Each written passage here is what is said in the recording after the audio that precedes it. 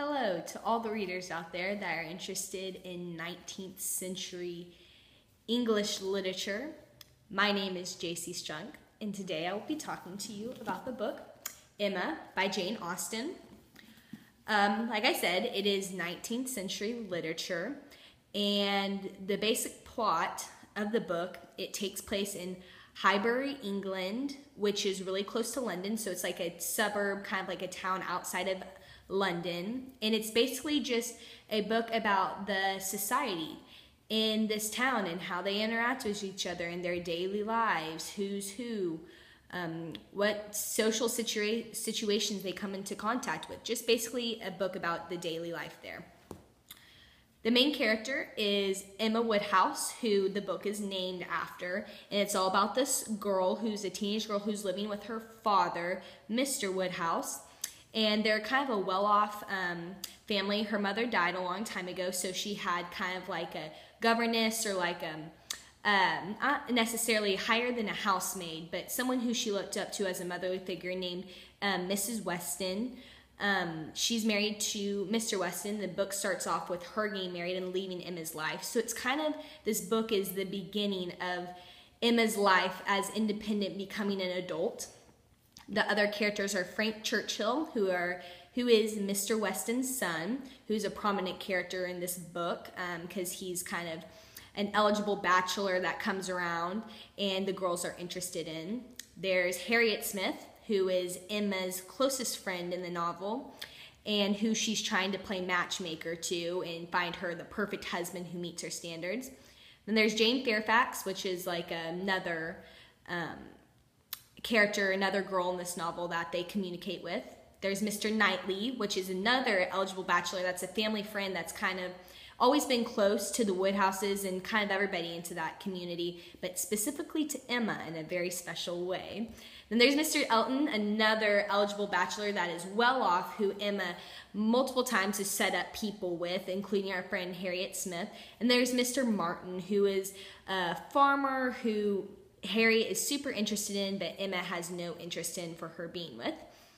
Anyways, the book is just basically that overview. It's daily life in Highbury, England, just their social interactions. It's mostly about Emma and how she's growing as a character and trying to control everybody else's lives because she feels like she has hers so figured out and that she doesn't want certain things and that she has all these right answers for everybody, but really it's about her figuring out herself what she wants to do with her life and seeing how that she thinks she's so right all the time, but seeing so many times that she's wrong and learning from that.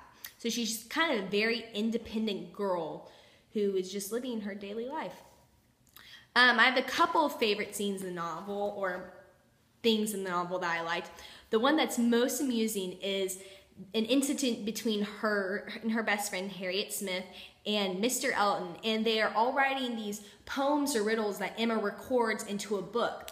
And so Emma's in the process of playing matchmaker between Mr. Elton and Harriet, and Mr. Elton writes a poem or riddle to one of the girls, which Emma convinces Harriet that the poem or riddle is for her, but really Emma is so blinded that the poem is meant for her and not for Harriet. So she's trying to set up her best friend with the guy who's really into her, and so many times it's happened where Emma is burning her best friend.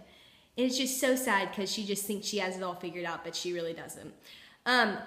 I honestly do not recommend this book to anyone who is of this generation just because it's really confusing in the beginning. One, because if you look right here, this is the introduction, and you think this is like the book, but this is not the book. This is not the book. This is just an introduction. It's like 100 pages. So I was a little confused at first. Finally found the actual beginning of the novel, but it had some really good commentary. I don't suggest anyone of the IY generation reading this novel just because it's not this century. It's really hard to understand. You have to literally, the conversations are so long and so boring between everybody. It doesn't make sense half the time. You have to filter through the information to even figure out what anybody's talking about because they repeat themselves so much. They're so not concise. Every chapter could be cut down to like 2 sentences in our generation with the conversations that they have. But if you like long drawn out novels and are into romance and fancy words, This is the book for you. I cannot express how much unnecessary banter there is, but it's also humorous in the end. With all respect, all in all, it's a beautifully written book for that generation specifically. You cannot deny that Jane Austen is a great author. She's just interested in a lot in unnecessary conversation. It's titled a humorous book, which I guess is humor for the 19th century, not humor of today. It's definitely more of a girl book. Guys, don't read this book. You will put it down in like 5 seconds. It's definitely a girl book. Girls who are about falling in love and finding true happiness, this is the book for you. If you're a feminist and believe in feministic values, this tale is not for you. She changes her mind in the end, which is so upsetting. That's why I did not like it. She went from having such strong values about her life to doing the complete opposite. But all in all, really boring book. But if you like really good, beautiful literature of the 19th century, this is the book for you. Thanks.